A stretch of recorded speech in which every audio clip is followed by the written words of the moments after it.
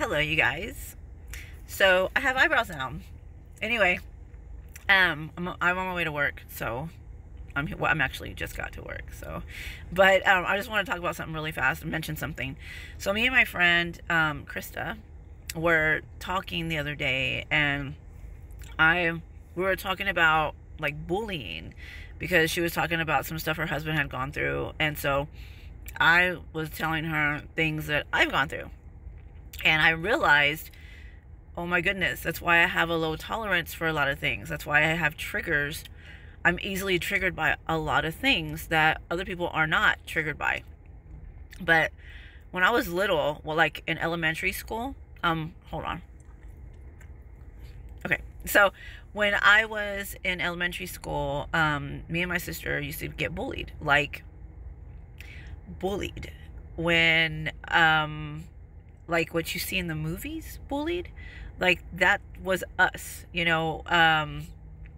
they had, we wore a lot of secondhand clothes, which really, where I grew up really down south, that wasn't really a big deal. That became a big deal when I moved back up north. But regardless, so we got bullied. Like, they made up songs for us. The bus would come pick us up, and they would like trip us on the bus when we were trying to find a seat. They would all laugh in the bus. They would make up songs about us. They made up songs about us. So like as soon as we were getting on the bus, they would start singing those songs. Now, why the bus driver never stopped any of this, I don't know. It's a long time ago. I am and I'm gonna be 46. I have no idea. That's when I was like 5, 6, 7 years old. So I don't know what happened back then. But I do know that we were very bullied. I remember the songs being sung about us being tripped, and even by high schoolers, because it was a very small school.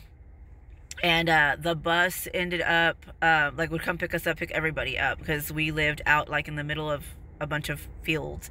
I lived in like a barrio in the middle of like a bunch of like, there was cornfields, cotton fields, canals, like all this stuff. And so they would come pick us up. We would even, if it rained a lot and the waters would this might sound like one of those old people stories, but I'm so being honest here. So, the water would overflow the canals and stuff. And so we would end up walking through like inches of water just to get to the bus. And, there would be fish like flapping in the water running right in front of our house. It was freaking crazy. I remember these things. But anyway, regardless, but yeah, we were picked on. I remember in school too, like I remember one day I was about to get on the bus, and this kid out of nowhere came and just punched me in the stomach and then ran off, and I was like, what the heck, but I always got bullied when I was younger. And then I was also bullied at home, because I was quiet and stuff when I was little, when I was like in elementary school, like between pre-K to like 4th grade, I want to say, is when I was just super quiet.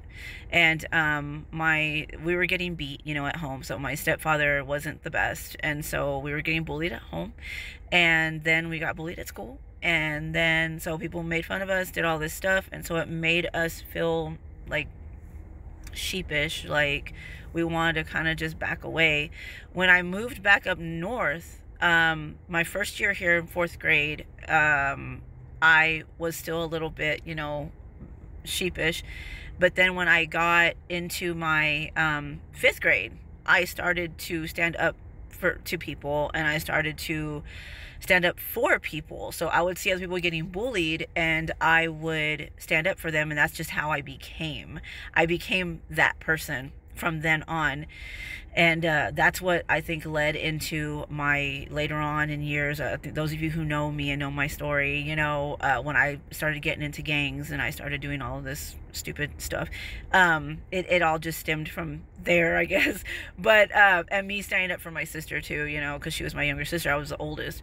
So like, I don't know, there's just a lot that I was thinking about, and I was realizing like why it bothers me when people are ugly, or when people start being ugly to other people or talking about them behind their backs.